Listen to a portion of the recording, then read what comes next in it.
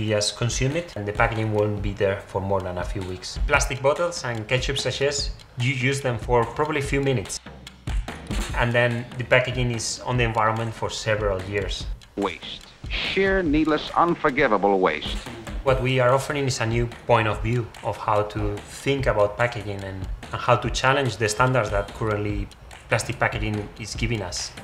We are trying to match the shelf life of the product that is inside of the packaging with the shelf life of the packaging itself. Ojo, it's a membrane made of seaweed that is biodegradable and as well edible.